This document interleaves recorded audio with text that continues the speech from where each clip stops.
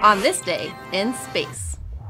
On March 5, 1982, the Soviet Union's Venera 14 spacecraft landed on Venus. Venera 14 launched just 5 days after its identical twin, Venera 13.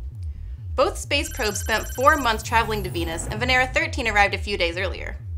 Venera 14 parachuted down to the surface of Venus and collected data on the atmosphere the whole way down. It landed about 600 miles away from Venera 13 and started beaming back images from the surface of Venus, but not for long. The high pressure and temperature at Venus killed Venera 14 in under an hour. And that's what happened on this day in space.